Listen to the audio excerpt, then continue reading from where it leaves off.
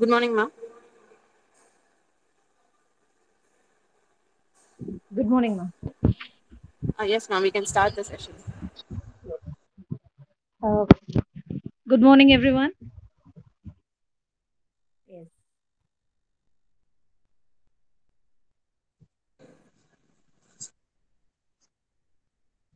Good morning, all. It's indeed a great pleasure for me to present this course, Steel Structures.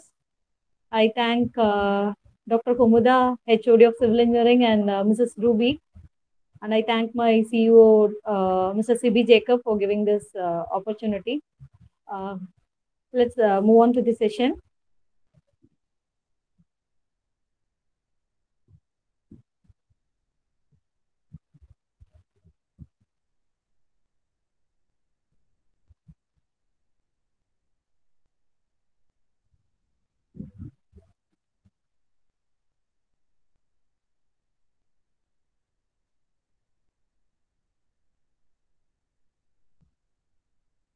Hope my screen is shared.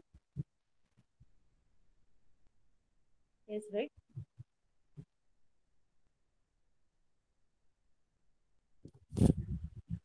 Ruby, ma'am.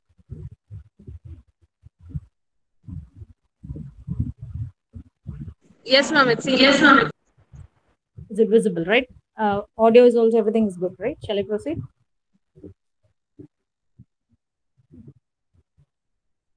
Yeah. So this steel structures. So in civil engineering, based on the functions and based on the requirements and based on the utility, we are dealing with different types of structures, right? Based on the material, we'll be having concrete structures, steel structures, residential, commercial. So based on functions and all. So why we are going to have a knowledge on steel structures as a civil engineer? So steel is one of the very good, friendly construction material. It's being employed wide over the world, right? So what are the advantages of your steel structures over concrete structures? We need to know that. So only we know the defects or we know the negative side of your concrete where you can employ steel structure. So concrete structure is very user friendly, but it is composed of your cement, sand, coarse aggregate, and water and all. If any quality of any one of the material will be missing, then your total quality of concrete will be affected. But in case of steel, it is a very homogeneous material. Only one thing, that is steel alone is there, right? So if you maintain the quality of steel, you can maintain the uh, quality of your structure, right? So this is one of the advantage of your steel structure over concrete structures. So apart from that, we do have a better quality control. That is, if you maintain the quality of your steel material, you can maintain the quality of your structure. And compared to your concrete, you'll be having a very less self weight of your steel structure. In concrete, your dead weight or the self weight will be 1 minute.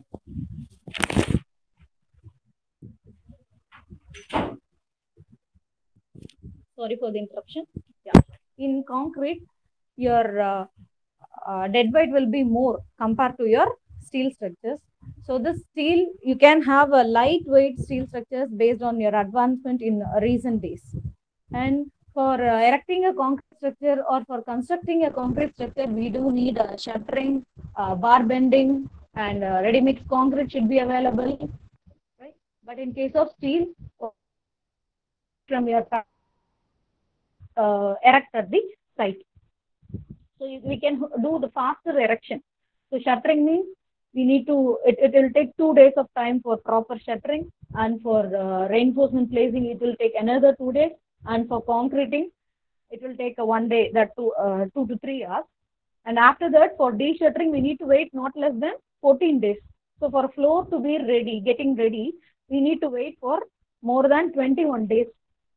But in case of steel structure, if you are importing from your factory, Within a day, you can erect, and within 24 hours, you can make use of the structure.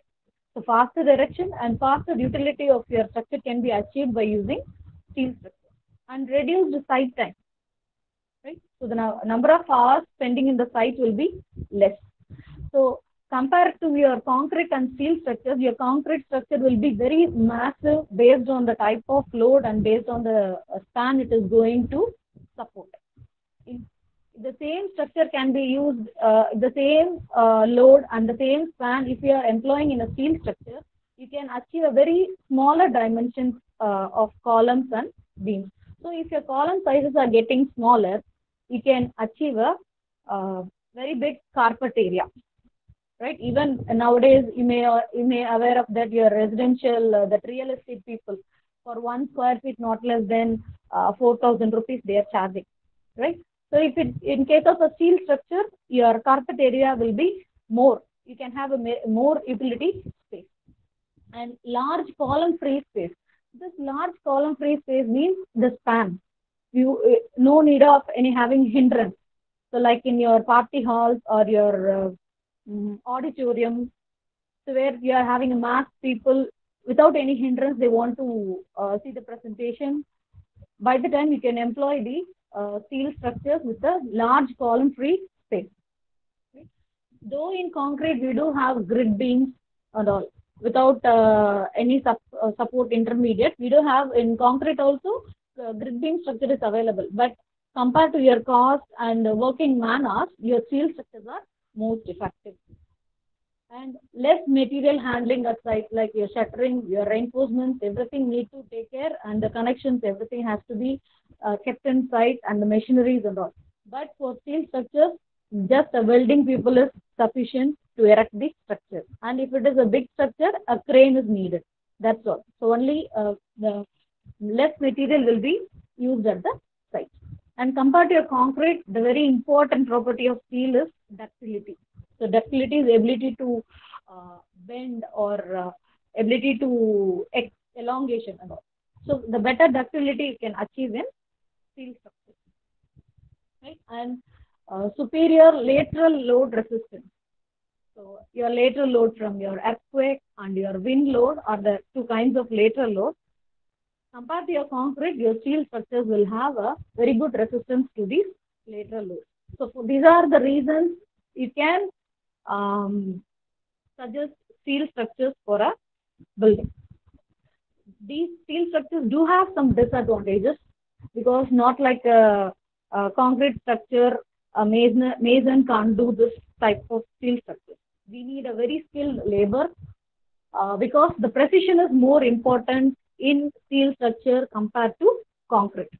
Imagine you are laying a concrete floor, right? So in this concrete floor, if your level is increased by 100 mm, or if your level is reduced by 100 mm or 1 centimeter, what you will do? We can't maintain the precision in concrete structure. If there is a precision is there, if you need to maintain the same level, or if any site person did a mistake to in maintaining the level, we can easily repair that. You can chip off, or if your level is less, you can fill off, and you can maintain the structure. But in case of steel structure, that is not the case. If the precision is missed, then everything gets collapsed because your steel beams and steel columns have to come and join together. If that 1 mm or that 100 mm is missed out, then the proper connectivity will not be achieved. So for this condition, we need a red site and high precision and need to be maintained at the erection stage. And high we need employment of concrete, and compared to your we need employment of your crane, and compared to your concrete, your erection cost will be higher, and the weight of steel will be higher. Your cost of concrete is as per today market rate for 1 meter cube, it is 5,200 rupees. But in case of steel, 1 ton steel is around 40,000 rupees. So the cost of construction material wise and the technology wise, it is higher. And compared to your concrete, it is very poor in fire resistance. It can't resist your fire, because since it is a metal directly exposed to fire means it will get melt. So these are the disadvantages of steel structure. And now we need to know the properties of steel. Why, by what property your steel is behaving good to resist the loads and used for long spans and better ductility and better resistance to later loads. So steel, it's an alloy of iron and carbon. So the main material which is changing the property of steel is carbon. Iron is an ore, right? Iron is the basic material. Like your gold, pure gold can't be used, right? Your pure gold cannot be made into a jewelry or ornament. We need to add copper to that so that you can get good design. Like that, your steel has to be manufactured in such a way that a proper amount of carbon should be added to the iron. So if there is no carbon, or if you are having a less percentage of carbon, that is 0.1 percentage of carbon or no carbon means, then your iron is a wrought iron. That is pure form of iron. Nothing else is added. So your pure form of iron is wrought iron, or this wrought iron, it don't have any, since it is very pure, it cannot be directly employed to structure to take the load.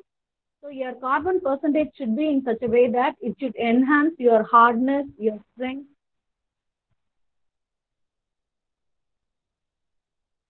your ductility and impact strength also. So if your carbon percentage is increased, your hardness of your steel will get increased. And if you are having less carbon percentage, you can achieve higher ductility and higher, if your carbon percentage is reduced, you'll be getting lesser ductility and lesser impact strength. So pure form of iron is your wrought iron, and cast iron is the one in which your carbon percentage will be more than 2%. So whatever the steel we are using is your low carbon steel or mild steel. So first is the two forms of iron, wrought iron and cast iron. And next we are going to see the steel availability. So low carbon steel, high carbon steel and stainless steel. So stainless steel is the one which one we are using for your utensils. It will be a combination of carbon, nickel and chromium. But high strength carbon steel is the one which is having a carbon percentage of 0.6 to 2%. Low carbon steel is the one which is having a carbon percentage of 0.15 to 0.3%. So the steel what you are using for your structures is your mild steel, in which your carbon percentage is controlled.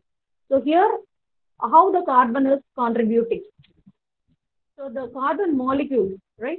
So initially it was the iron, the flow of molecules will be as per the molecular arrangement of your ion. Right? So if your carbon is added, this carbon molecules, it gets into the ion molecules and it will distract the ductility. So when you are increasing the carbon, more molecules will be get into the ion parts and spaces. It will fill the spaces and it will hinder the ductility. So if you are increasing the carbon percentage, you will be getting lesser ductility. So your carbon and steel will be contributing 2.1% of its total weight.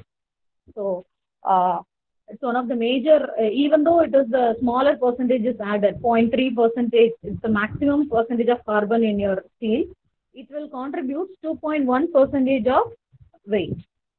Right? This picture shows you the how the steels are being manufactured. So here in market, you can get hot rolled steel sections and cold formed steel sections. What is it, hot roll and cold roll? So this hot roll is, everything is based on the manufacturing process only. Nothing do after that manufacturing. Only that manufacturing process. Yes. In the manufacturing process, here these are the two rolls or drums, you can say. Here your iron or the steel metal is in the molten stage.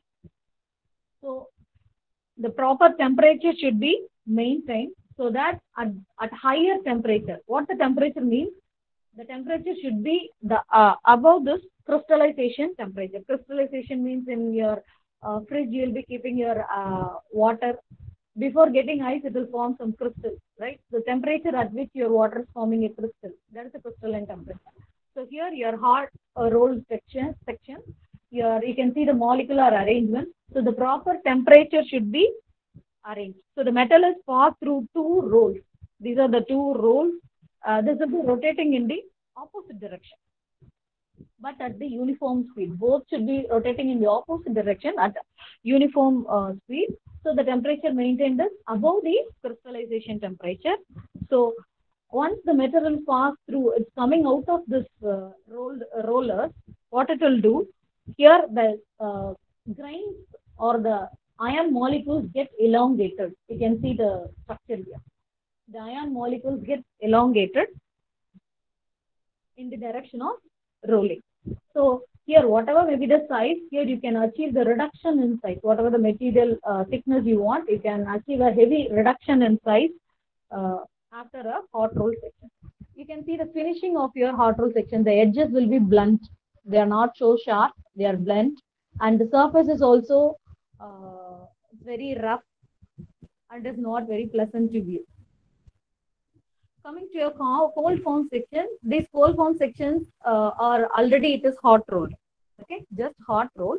These hot roll sections are made to cool at room temperature. So it will be cool. After that, those metals will be passed to these rollers. Here also the same case, at the same speed, the rollers are made to rotate in the opposite directions. Here you can pass your metal. Here also the elongation of your steel plate is taking place. Here what the difference means, here the metal is already cooled, right? So when it is subjected to a roller, again the polishing of your material can take place. Hope you might have done in your mechanical laboratory, right? Lathe in your first year you might have done. So using a lathe, you can reduce the cross sections of the bars and all. So similar, the same concept is here. The steel plate has been rolled in between the rollers, so that whatever the cross section you want to achieve, you can reduce, you can set the rollers so that you can achieve the cross section, right? So here the temperature maintained is below the recrystallization temperature. So previously hot roll sections are again smoothened in this cold roll section, so that you can compare the specimens out of this cold form and hot roll. Here the surfaces are very sharp and good finish is there. And like a grease, how you are applying a grease or oil, you will be having a shining finish, right? So like that you can get a cold form sections. Yes. So now we have seen this manufacturing of your hot rolled and cold form steel sections. So compared to your steel structures, you might have steels with the two format, right? The steel, which one is your reinforcing steel, which will be used in your concrete structures.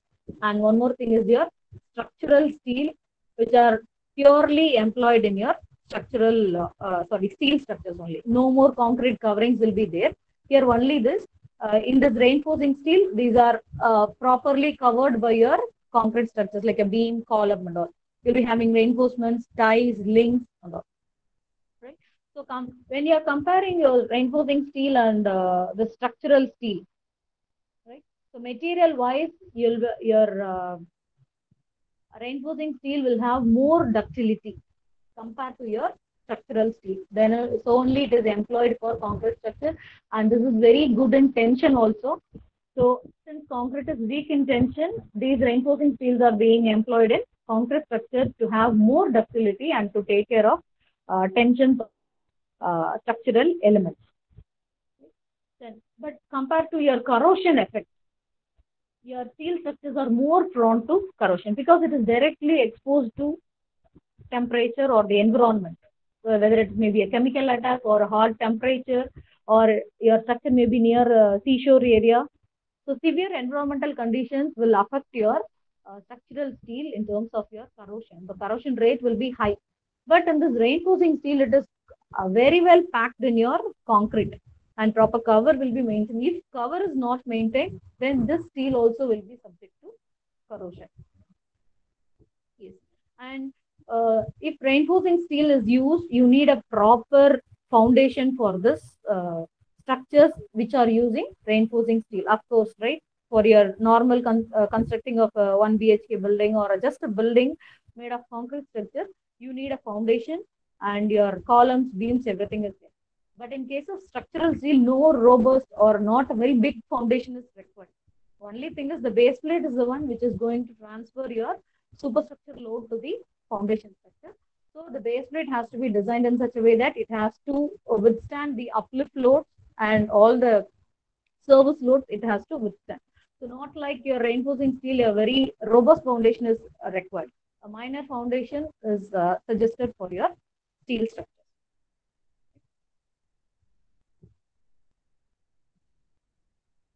And one more advantage of your uh, structural steel is if there is any defect is there, you can it is easily visible, right? You can easily find that defect and you can repair that. So maintenance of the structural steel is very easy. Even though in a severe environmental condition, if any of the column is getting defected or getting weak, you can just balance the structure for a day and you can reinstall a new column here, right? So within a day, your entire structure can be regained its original strength. But in case of reinforcing steel, since it is closely packed inside the concrete, we could not identify the defects with our naked eye. So what we have to do, we need to employ your NDT techniques. If the NDT technique is showing your reinforcement conditions, reinforcement locations, and your corrosions, we are having your cover meter, rebar locator, all those are the NDT techniques, UPV. So using that only we can identify the defects, not to the structural steel. Even though we identify the defects, we need to break the structure and we need to apply the repair effects, and your retrofitting has to be done in your reinforcing steel. But in case of structural steel, everything can be done at a quicker moment of time. So this reinforcing steel, you can get in terms of hot roll deformed bars, mild steel plain bars. These are your mild steel plain bars. And this is your hot roll deformed bar. So it will be having some grooves, right? These deformations will be there so that it will be having better bond strength between your concrete and steel. So for this only your bars are having these grips and all, to have a better grip. And you're having a pre-stressed steel like tendons. So your reinforcement bars are clumped together to form a tendon similar to this picture. So the grades of steel, reinforcing steel available is your Fe250, 415, 500 and 550. So in olden days, they have used only this Fe250. Just a decade before, we were using Fe4 and 5. But as of now, as per the industry, now we are switched on to 500. But for high-rise structures, we are going 550. And now it is emerging. Fe600 is also coming to the market. Right? So because your need is more, we need to employ the structures for heavy loads and high-rise structures. So based on the need, your innovations are being done. So Fe500 is also available in market. And next is your structural steel. That's our major part of your concentration. So it's one of the very flexible and resilient material for your frames. Frames are nothing but your just two columns and a beam called as a frame. How your photo frame will be calling. Your photo frame will be having four sides, right? But your construction frames will be having just three sides, two columns supported with one beam. That is called as a frame. So this structural steel are available in market in your I sections, hollow sections, channel, angles, and plates. So based on the need, you can employ the sections whatever we want, I section or hollow sections and all. So this I section is one of the it is called as a universal beam. Universal beam. So it can be employed as a girder or that is deep beam, or you can use it for normal beam, so I sections. And hollow sections, these hollow sections are mainly used in the construction of your trusses. So box section you can have, or hollow circular tube also we can achieve in the structural steel. And channel, it is called as a universal column. Universal column is defaultly they'll be using channel for the column structure. So in case of concrete structure, all your beam, your column, everything is having concrete with the steel reinforcement embedded in this. Here, uh, because your I section, everyone is having a unique property in uh, resisting the load. So I section is better than taking your uh, transverse load. So your I section can be employed as a beam. Your channel can be employed as a column. And these angles are being used in your trusses. Your hollow sections angles are used in trusses. And plates, these plates are mainly employed in your PEB structure. That is pre-engineered building structure. So everything is based on your design. So based on the client requirement and for your structural requirement, which section is suitable for your structure, we have to suggest that. So this is the mechanical properties of structural steel available in market, similar to your reinforcing steel, that is FE 250, FE 500. Here also we are having a structural steel FE 410, FE 450 and all. So here this 410, 440, 490, these are your ultimate tensile strength of your structural steel. Like in concrete, M20, M30 and all, what is it number? 30, 25 are the compressive strength of concrete, right? Here, this FE 410, 410, 44 and all, the ultimate tensile strength or stress or tensile strength of your structural steel. And your FE4 and 5, here, these numbers represent the ultimate yield strength of your reinforcing steel. So this is your yield strength and here is your ultimate strength. And here also based on the gray, you can see the percentage of elongation. Percentage of elongation is similar, related to your ductility criteria. Ductility in how much it can be elongated or how much it can be deflected. So the percentage of elongation is getting reduced when you are going for a higher grade. So if you want a very stiff and stubborn or a robust structure, we have to go for a higher grade of steel, which is having a very less percentage of elongation, that is 20.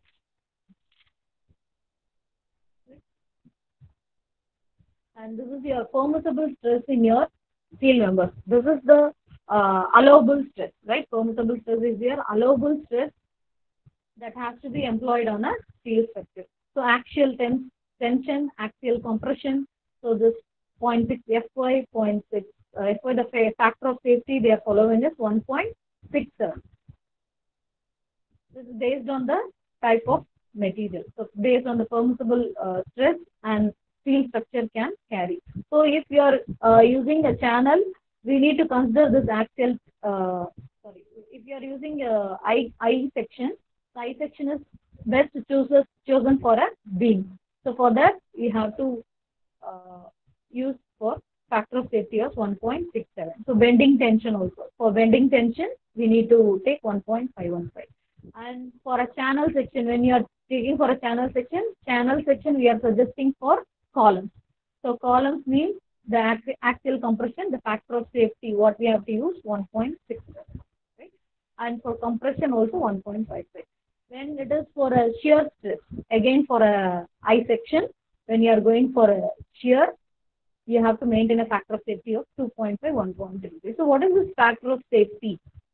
Why we are going to do this or why we need to follow this, right? So imagine you are going for a tour or an ex, your parents will be giving some money, right, to use it for that too. They'll be giving some extra also. In case of emergency, have this, right? You might have experienced that. So for an emergency case, you'll be having some extra money they'll give. So that extra here is your factor of safety. In case of any accidental load, unexpected load has to be, your structure has to face by the time while you are designing. If you are designing for an exact load, right, one time, what is the load coming? That one you are going to use for a structure. Means then your structure will be under risk. Risk in the sense it will not able to carry the unexpected loads. If a sudden you are using a residential building, if you are going to employ the same residential building for a commercial means you'll be getting more loads, right? If you are exactly designing for whatever the loads coming on a residential building, it cannot be used for a commercial, because one time of load only you have applied. For that case only you are using a load factors of 1.5. So the load factor is also separately we need to follow. And here it's a factor of safety for material. For steel, you'll be having this material 1.515 or 1.15 is for steel. So that 1.15 is for your reinforcing steel. But for the structural steel, we need to follow the factor of safety as 1.67, 1.515. So this hope you know the importance of your factor of safety. This factor of safety has to be used for both material and also for loads. Okay, because why we are using for material load, we have understood, right? For unexpected load condition, we need to use the factor of safety for load.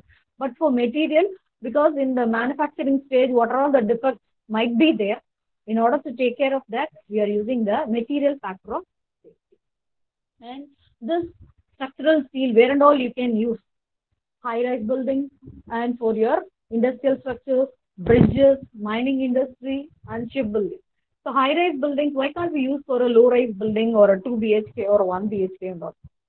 Still in Japan mostly they'll be going for a wooden structures and also for steel structures, because lightweight steel structures can be manufactured even, and it is also good at resisting the lateral loads. So lightweight steels are being used, but in India we are not following steel for a residential building and all, but we are going for a commercial buildings, just for a workshop and for a stadium and indoor stadiums. Mostly we are going for a steel structure.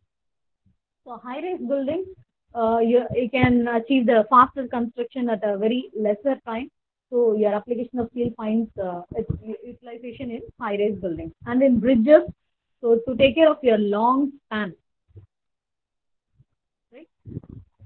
Long span bridges can be constructed by means of this steel structure. And mining industry and shipbuilding, these are all your applications of your structural steel. So in industrial structures, not only your based on your functions only, your structures are being classified as your residential, industrial, commercial, public buildings and all, right? So here, why your steel is being recommended to your industrial building?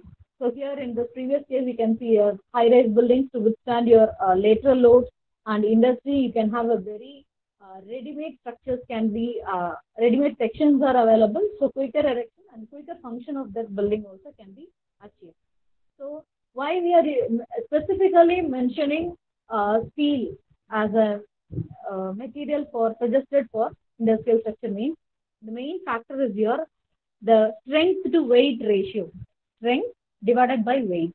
Right? Strength to weight ratio is very high for your industrial, high for your steel structures. So this, because of its very high strength to weight ratio, it can span a very, it can span very large, it can support a very large span, and it is durable, and it can withstand your lateral loads also. So for this, main one point is your high strength to weight ratio. This point we need to keep in mind.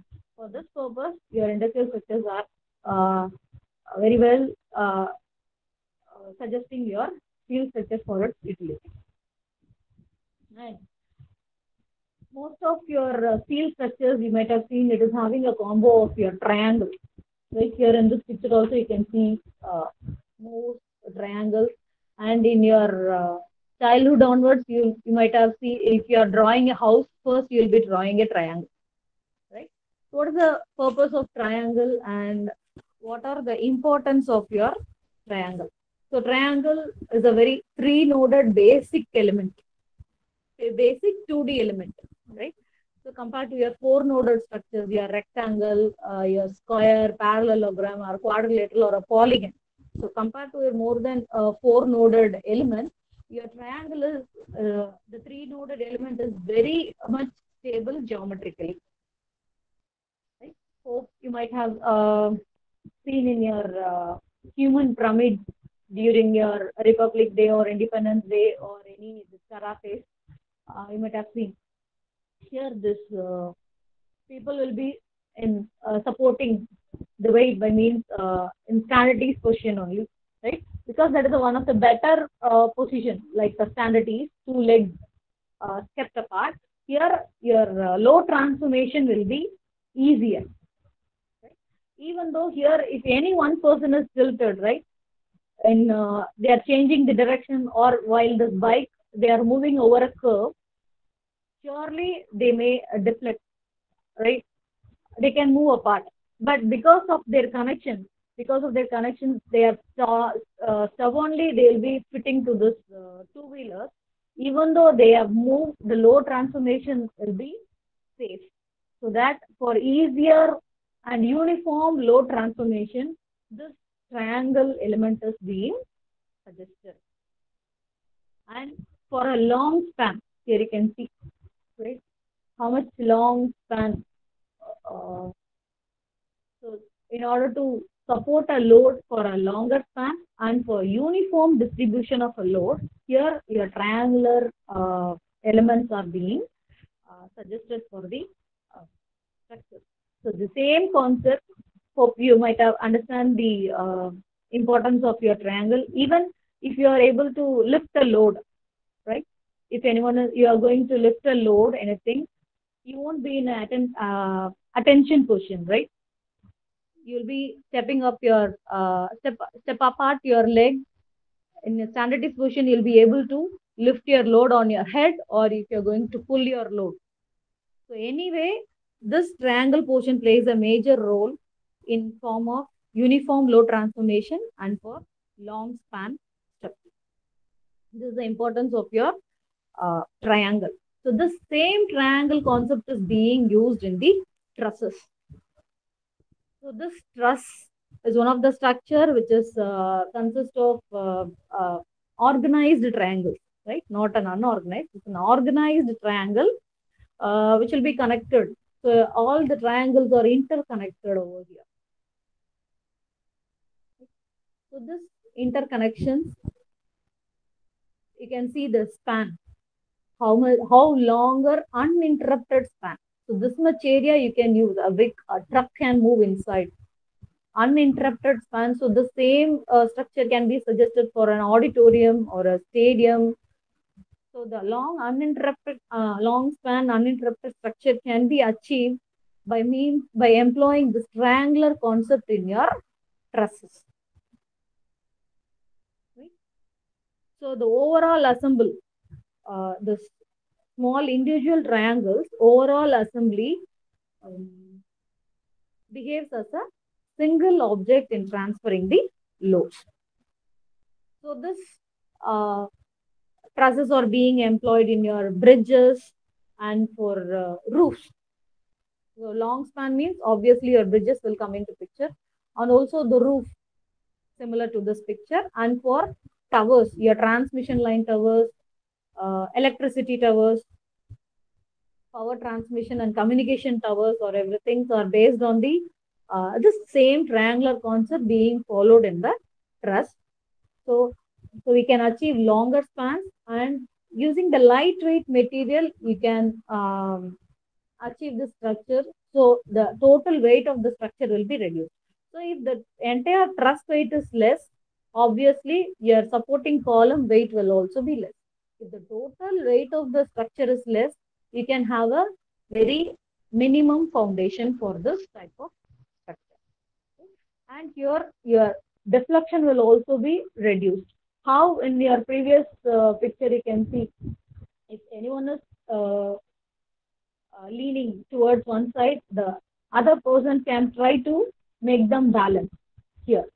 Similarly, your deflection will be reduced, because if any load, unexpected load is also coming, due to this nodal arrangement, this triangular nodal arrangement, your loads will be distributed uniformly. It will be spreaded right? Because it is having a like a two legs here. So here in this portion, you can have a around 5 members in the connection. Yes, 4 members in this connection at this joint.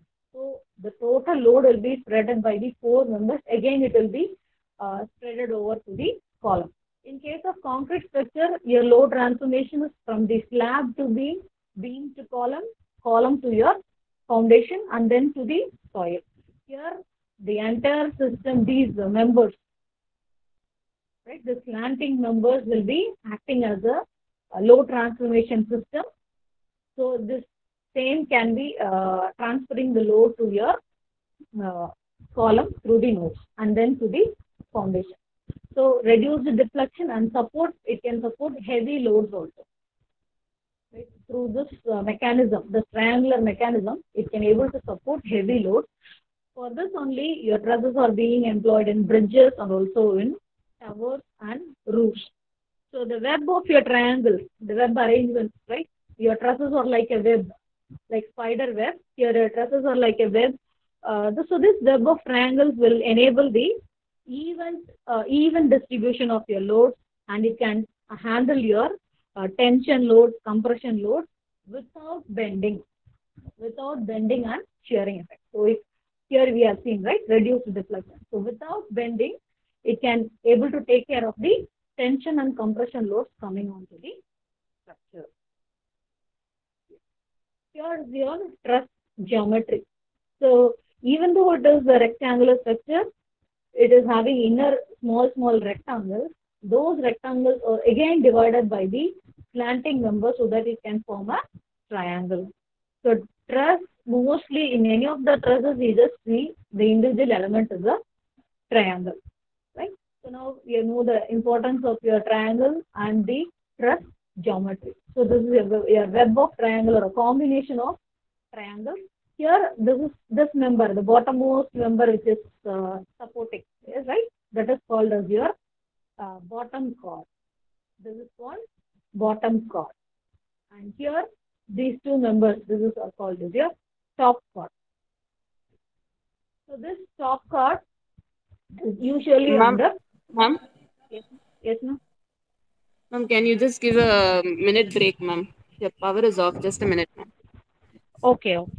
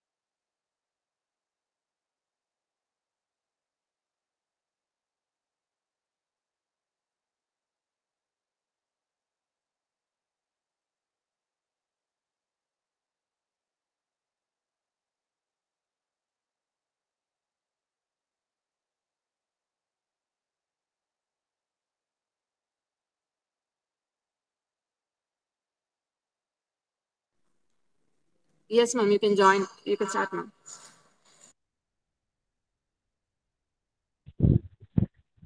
So here, this is your bottommost member that is called as bottom chord, and rectangular form of truss, you can have this as a bottom chord. So usually if you are applying load over this truss, right?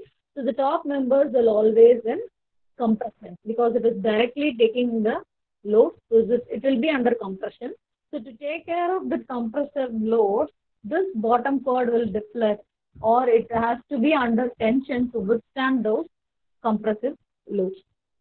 So the same structural steel both will be acting as a tension member and compression member.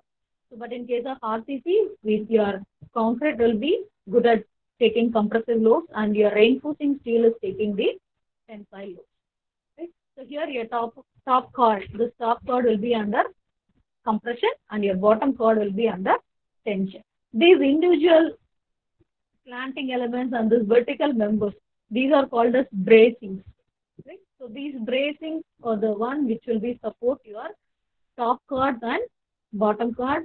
Here, based on the type of load and to keep the system under stability or under equilibrium, the elements will be in tension or in compression. Hope you might have studied your method of joints and method of sections in your structural analysis.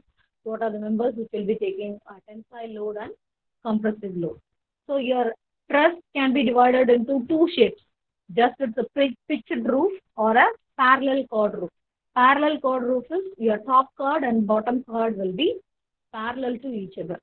So your inner bracings will be vertical and slanting. And your pitched roof means it is a slope. Here you can have a both side slope structure. One side slope you might have seen in sheds, right? In many of the houses outside they might have laid this just to cover your veranda part and all. Only half slope will be there. So that is half slope or pitched one side pitched roof. This is double side pitched or it is parallel chord roof. So where your pitched roof is or pitched truss is suggested in case of supporting the roofs. So to span the long, to support the longer span and to take care of the roof material, your pitched roof trusses are being used. Your parallel chord truss are being used to support the floor slabs on that, right? Here, this can be act as a floor slab. Or in case of bridges, in case of a bridge, the same structure can act as a deck slab. So over this, your vehicles can move. So the same truss, by changing the geometry, it can be employed for different utilities. Again, one more type of truss, that is the Pratt truss. Pratt truss, here you can see the real pad truss employed in a structure. So here it's one of the parallel chord truss. Your bottom and top members are parallel and your bracing here. This type of arrangement is used to take care of your gravity loads. Gravity loads means downward direction, loads which are acting downwards. So to take care of the downward load, here you can see the arrangement of your truss. Your load is in the downward direction, so that it has to withstand that downward deflection. For that, it is supporting like a N. The Pratt truss is another name. You can call it as a N type of truss because you can see the N. Yeah. Right? And the same Pratt truss, by changing the small arrangement of your bracing elements in an opposite way. Here you can see towards the right slanting line, right? In your kids, you might have kindergarten, you might have studied this right side. If it is slanting, all the bracings are right side, and here you are having the left side. So by changing the bracing system, here you can achieve the same type of truss can be employed to take care of your uplift load. Uplift load means like to support your transmission line towers. So these transmission line towers are subjected to wind loads and lateral loads. Mostly these wind loads are having pulling out of the structure, like how cyclone, how your trees are being pulled out. So that is a pulling effect or uplift effect, right? So these uplift loads can be caused due to the wind over the structure or due to the soil condition, poor soil condition, or due to the water. If you are having water table beneath your foundation and all, by the time you will be facing the uplift loads. But in case of steel structure, your uplift loads are mainly the wind loads. So when we'll try to pull out your structure, yeah, and that kind of scenario, we'll be employing the same frat truss in a different fashion. Right? So this frat truss can be employed for a longer span, just 20 meter. From 20 meter to 100-meter span, you can use this frat truss. And here's your north light roof truss. So north light roof truss means here you can see the cartoonic picture of this north direction. So if this window is there, right? Here you'll be having a glass,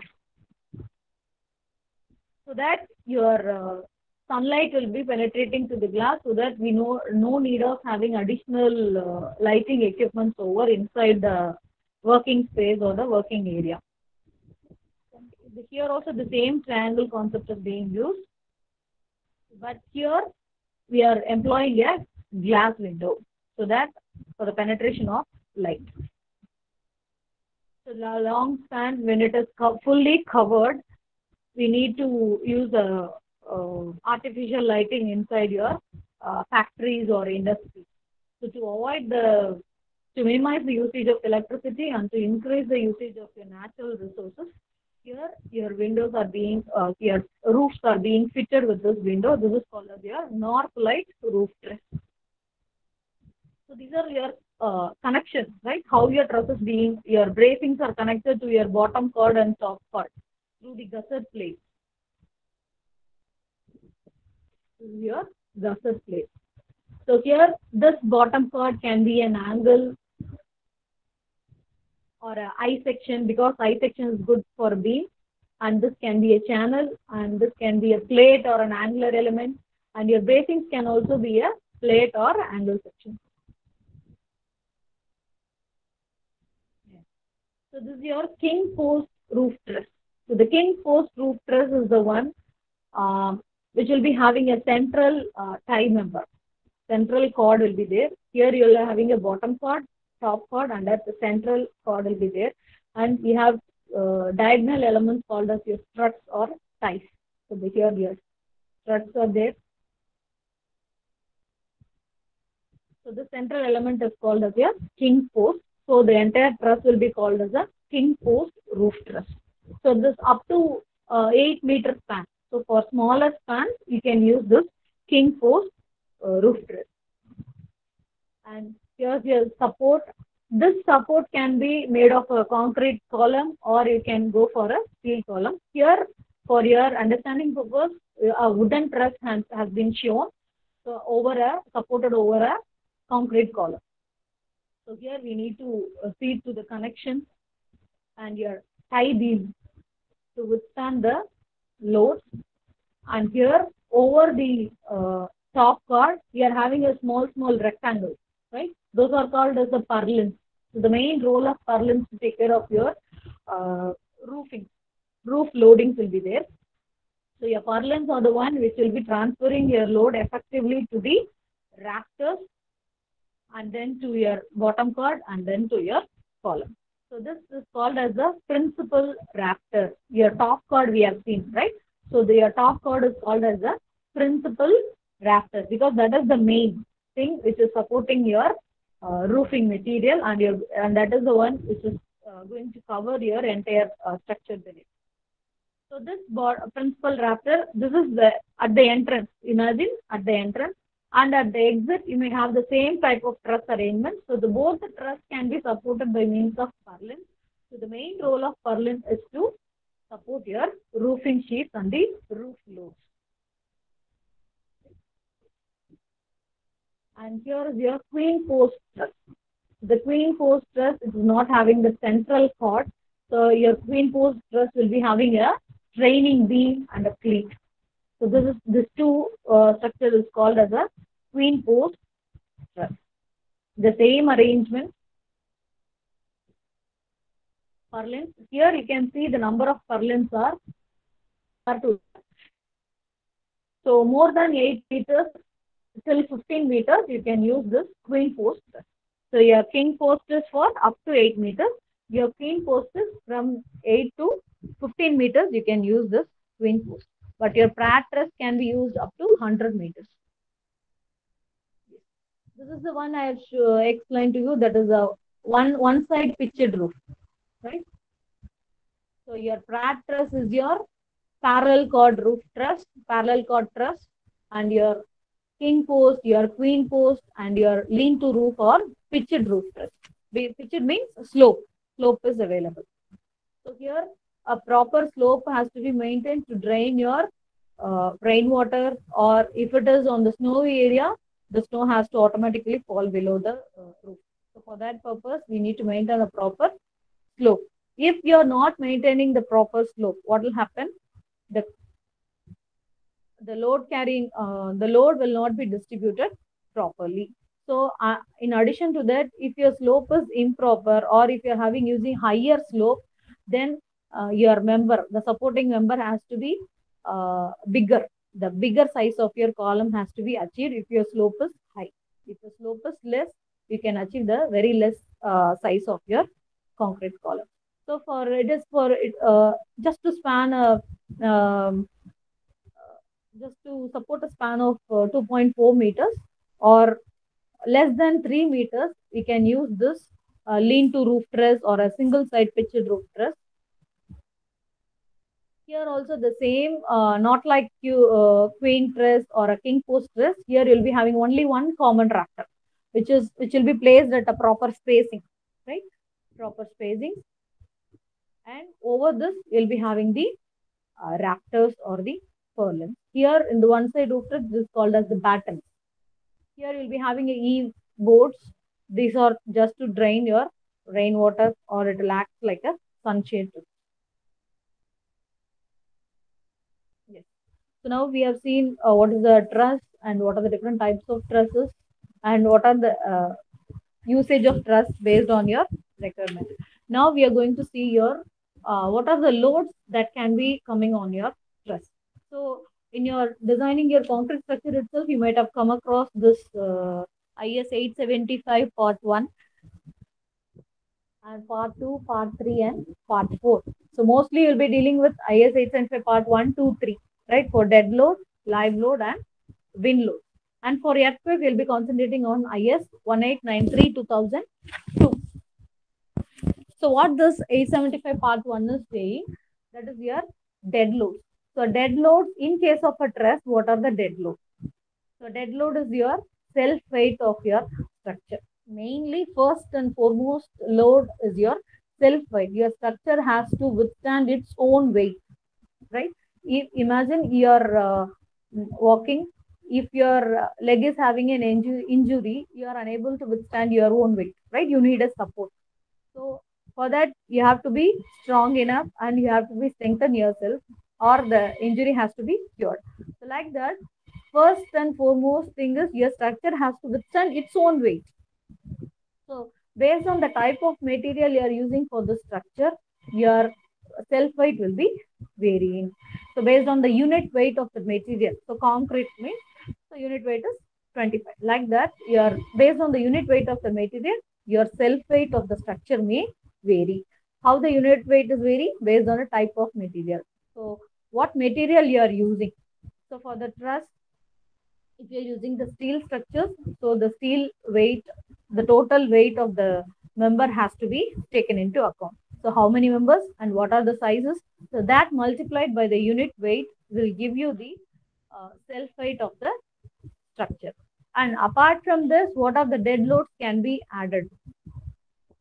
So dead loads may be your, in case of a concrete structure, you may have a wall will be there, or any furniture like superimposed loads will be there. Here also we do have dead loads like fittings, your electrical fittings and your plumbing fittings. Those are all are your HVAC. Those are all your dead uh, will be acting on a trusses. We need to consider as a dead load on your trusses. And imposed loads. So imposed loads is your live loads and crane loads.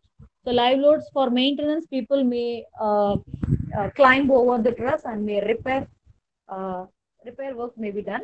So for that, a minimum live load has to be uh, imposed to your structure. And crane loads, the crane loads will be moving, right? Your live loads are not stable, but your dead loads will be stable. Your live loads are keep on moving. In case of an industry or in case of a workshop, it may have a crane. So crane will be moving here and there to lift the material. So the crane load will also be come under your live load. Right?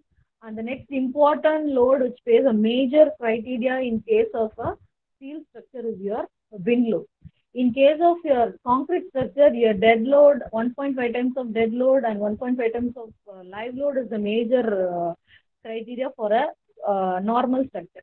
In case of high rise, we will be going for a lateral load combination. But in case of steel, the very worst condition, factor of safety we have told, right? Worst condition. In case of emergency, it may hit your wind load is the worst case. So for extra care has to be taken while calculating the wind load, and while designing a structure for wind load, we should have an eye on the wind load combination. Even though your loads are less on wind, we need to go for a different combination. Right? Combinations I'll be explaining in the upcoming slide. So wind load, your dead loads and live loads are like gravity. It will be acting in the gravity direction, that is downwards. But your wind loads, it may hit your building in any direction. So it's a lateral load. But major, it is showing effect on the lateral direction. So wind load is one kind of lateral load. And snow loads. So in snow region, your roofs has to be designed in such a way that proper slope should be maintained so that the snow has to fall off easily as on its as of its own. Otherwise, we need to clean the snow properly. So the snow load has to be taken into account, and temperature, hydrostatic, and soil pressure. Soil pressure is your based on the bearing capacity of your soil. It will be exerting some pressure on your structure. So the soil pressure has to be taken into account. Not for the trusses, but for the supporting structure for your truss. So because on your truss, you'll be having the dead load, imposed load, wind load, and snow load. But this hydrostatic and your soil pressure and all, it will be coming from the foundation conditions only. Right? And accidental load, impact load, and in case of sudden explosion. So these are all the loads to be considered while designing a truss. And also your earthquake load, it's again one of the lateral loads. So mostly for a high-rise buildings and important structure like bridges and chimneys and towers, surely we need to take care of your earthquake load. Not for a small workshop buildings or for small structures, it's of very less importance. And the erection load. So this erection load, because a crane may lift your truss, right? Your crane hook capacity you might know. So that while lifting that structure using a hook, your structure has to withstand the crane lifting capacity. If your structure is weak, if your member is weak, then again your member will get broken before the erection stage itself. So that we need, while designing itself, we have to leave a point for the erection. We need to consider the erection loads also, and we need to mention only at this point your crane has to be hooked. Right? So the hook in question, hook locations, we need to show it in our design itself. So that while erection, the site people may concentrate on that erection point, and they may lift the crane using that location. Right? So the erection load is one of the main criteria in case of designing the load truss. And so the wind load, the dead load and live load we have seen, and the major effect is your wind load. So here one of the truss, your hoe truss or a pin trusses have been shown here. How your wind is getting on this trusses. Here, imagine you are having a column and a beam. Over this, you are supporting a truss. Here, your wind it can hit your building in any direction. But our worst condition, we need to check for all the directions. So first, X, Y, and Z. So Y is the vertical direction, X and Z are the horizontal, lateral direction. Right? So once your wind is hitting your building, it may cause an internal pressure inside your building. Why? Because your buildings may have openings. Your building may have openings. Windows will be there, right? Doors will be there. Through that, your wind enter and it will create a internal pressure. If this side is having a very less opening, what will happen? Your wind try to move upwards. It will try to move upwards and it will try to push over your truss. So this is called as your suction pressure. This is your internal pressure, and this which one is coming out of the structure this is called as a suction. This is the main dangerous effect while designing your truss. So the suction pressure needs to be uh, taken into account, and we need to pay more attention while calculating the suction pressure, and while designing your truss, you're see to that you're satisfying the suction pressure also. Here you can see the one more effect of your wind. Here in this direction you can see openings are there, right? Window openings are there. Here it is a solid wall. So your wind may have, based on the slope of your structure, based on the arrangement of your truss, it may move like this also, right?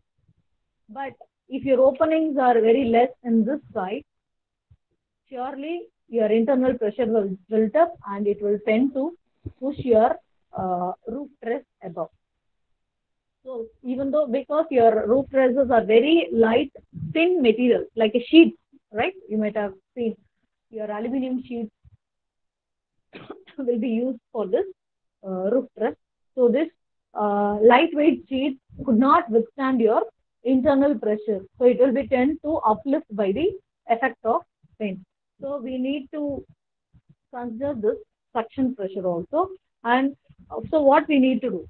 So your proper connection should be safer. For this load combinations, we need to check twice before entering into the design. So your wind calculation, since it is one of the major designing criteria, wind calculation is clearly, we want an elaborate explanation of your wind load calculation. So like for your exams, what you're going to refer your IS 875, it is being practiced in industry also, right? We do have IS 875 practices. So as per Indian standards, we need to do the design. So first we need to calculate what is the basic wind speed of your basic wind speed to be calculated for your structure. So here your basic wind speed can be 55, 50 in terms of meter per second. It is mentioned in your IS code. So if it is 55 and above, it will be under zone 1. 50, it is zone 2. Like that, you are having the zonal arrangements for your wind calculation. So our Chennai comes under zone 2. 50, which we are having the basic wind speed of 50. So today we might have experienced this due to the bad weather, right? So here the design wind speed, it is calculated in terms of, or wind velocity, it can calculate in terms of meter per second. Here it is equal to VB into K1 into K2 into K3. VB is your basic wind speed, and K1, that is your probability factor. What is that probability factor? That one you can be referred in your table 1. Right?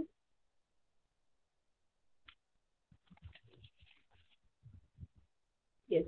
So in this probability factor, what are the things we need to concentrate?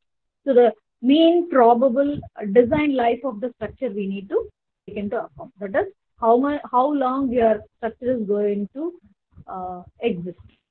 So it may be an unimportant structure, so it's a temporary structure, so that no need to design for a 50 years and 100 years and all. Just for 5 years you can use the life of the structure. So based on the importance of the building, so for temporary sheds and for wall works and boundary walls and all, you can use 5 years of life. And for buildings and structures which is having residential buildings. Sorry, not other than the residential buildings. You'll be having a farmhouse will be there, right? Wooden farmhouse will be there. Those and all you can consider for 25 years. And for important structures like your communication towers, power plants, uh, those and all you can consider for 100 years of a life cycle. But while designing, whether they are going to use it for 5 years or 10 years, normally we'll be designing for a 50 years of lifespan. So we are considering your building is going to exist for a 50 years of lifespan. Likewise, the similar lifespan is considering for concrete structures also. Right? So this K1, K1 is your probability factor. So probability means how long your structure is going to exist. So this K1 is again based on your basic wind speed. So if your wind speed is 50 for a general buildings with a lifespan of 50 years, your K1 is also 1. So from 1 to 1.08, your K1 factor will be vary. So based on the lifespan of the structure, your K1 factor will vary. Based on the lifespan and based on the wind speed, your K1 factor varies from 0.7 to 1.08. And next is your K2. K2 is your terrain factor, or on which location and what are the landscapes available around your structure. Based on that, your K2 factor is being designed. So why we need to include this all factors and all? Because your structure alone is not going to stand. In and around your structure, you may have a hindrances. Another tall buildings may there. You may have mountains or a trees. So if any hindrance is there, your structure will not be affected, because over that, if you're having a tall structure nearby, that tall structure itself will take care of the wind load. If your structure is small, then it's not going to have a big effect. And if you're having a very mountainous region, or if you're having a very plain open land, so in open land, your wind effect will be more. Right? So based on the terrain category and based on the height of the structure and based on the size and orientation of the structure, we need to take care of the K2. So the K2 is mainly the design wind speed variation with respect to the terrain. So in your IS codes, IS 875, we are having a terrain category of 1, 2, 3, and 4 based on the class of the building. Class A, B, C, D, and E. And next is your K3, that is your topography factor. That is the basic wind speed again. So this topography, where your building is being located, whether it's near a hill or a valley or any ridges between. So if it is near a hill, your wind may hit the hill and it will revert back. So those load combinations also we need to take into account. And these load classes and the tables are being given in your IS 875 class 5.3.3. So strictly these values of K1, K2, K3 are being followed in industry so that we can get the exact load and all the possible considerations are being taken into account. So when you are multiplying these three factors along with the basic wind speed, we get the design wind speed of that particular building for its location. So the total wind speed, right? So the total wind speed can be calculated using F is equal to CF into AE into PZ. Again, this maybe you might have found in this IS 875. So this CF, that is your force coefficient of your building. And AE is the effective frontal area. PZ is the design wind pressure. So this effective frontal area means how much area is subjected to wind pressure in X direction. Imagine this is X direction. So this is positive X. So how much force is on the positive X? If unexpectedly wind is blowing in this opposite direction, so it is negative X. And for this also the same area has to be projected. So how much area is being faced by your building for this wind load? That is your AE, effective frontal area, that is your area exposed to wind. And PZ is your design wind pressure, and CS, that is your force coefficient of your building. So this force coefficient uh, is being calculated. This F is equal to CF AE into PZ. This is calculated as a total wind load for a building as a whole. As a whole, this is the total wind load, especially for roofs and walls. In order to take care of the suction pressure, right? We need to put an extra effort to your walls and roofs. So for walls and roofs, here you are having the external pressure coefficient CPE and internal pressure coefficient CPI, and APZ, that the PZ is your design wind pressure, and A is the surface area of your structural element, like your effective frontal area, how much uh, how much amount of area is exposed to your structure, sorry, wind. And these are all your load combinations. Only dead load and imposed load. These are the types of load combinations you need to take care while designing your roof truss. Because only dead load alone can't be inside a building. We do have imposed loads, right? Because we are having live loads on the building. We are having cables, electric supplies, and plumbing accessories on the building. So that load combination has to be taken into account. Dead load and live load. And one more case, uh, if dead load, if a factory is working or if an industry is functioning, by the time you'll be having dead load, imposed load, and if a sudden wind is coming or if any sudden cyclone is there, by the time you'll be having the combination of dead load, imposed load, and wind load, right? So your wind and earthquake need not come on a same time, right? Sometimes during night you'll be having dead loads, imposed loads, and earthquake load also. So at that time, during night times, if your factory is not having that live load, you're not having the person loads, you'll be having only dead loads and wind load alone. Right? So these are the different combinations. If you're how to strengthen your structure. If at all the loads coming onto a structure to be withstand, what are all the possible type of load combinations has to be designed so that your structure has to withstand those loads.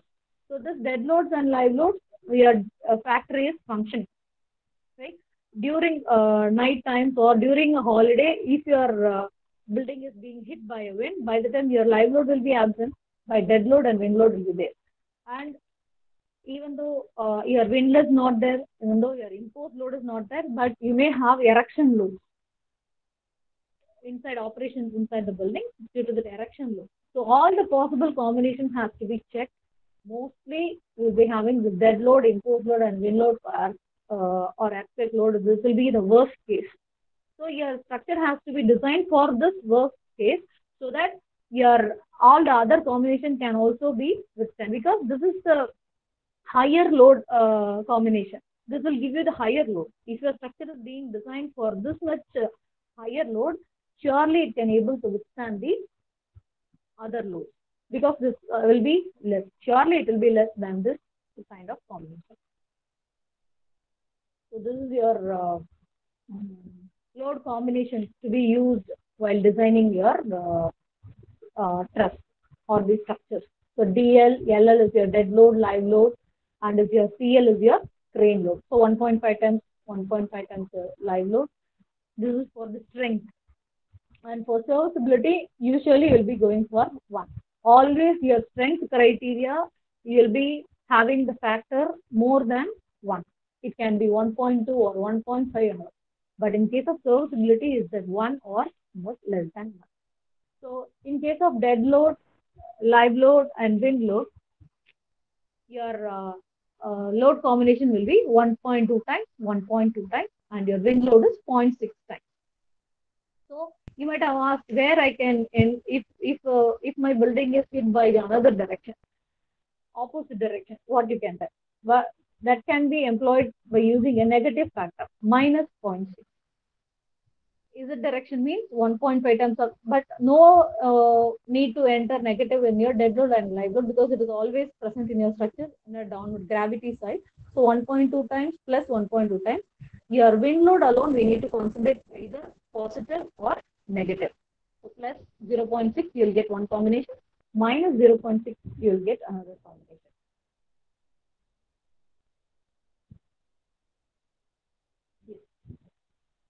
And dead load, wind load, and earthquake load, and dead load, live load, and accidental load. So all these combinations we need to take care of in your design.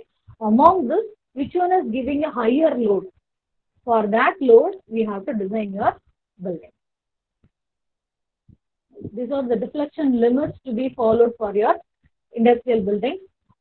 So for vertical deflection, so for your purlins and all, your maximum deflection will be span by 150. L by D ratio will be calculating, right, for a concrete structure. Similarly, your span by 150. And for lateral limits, you'll be having your height. Your vertical deflection will be coming on a horizontal structure like a beam, right? Your beam, you'll be facing a vertical deflection, downwards deflection. So by the time you need to include your span divided by 150 or span divided by 180. In case of lateral deflection, means lateral deflection will come over your column, like buckling. So to take care of the lateral deflection, we need to employ your height of that element. So height of your column or height of your crane. So height divided by 150 or height divided by 250. These are all the maximum deflection limits to be carried. So in today's session, we have discussed about your basic introduction of your steel structures, your truss, how you can identify the difference between your reinforcing steel and structural steel, and where you can employ that type of structure, and your industrial structures, and your basic concept of your truss, your three-noded triangles, and truss geometry, different types of trusses, and what are the wind effects and load combinations we have seen. So that's all for today's session. Thank you all so much, and we'll be joining in tomorrow's session. Ruby ma'am? Ruby ma'am, can you hear me?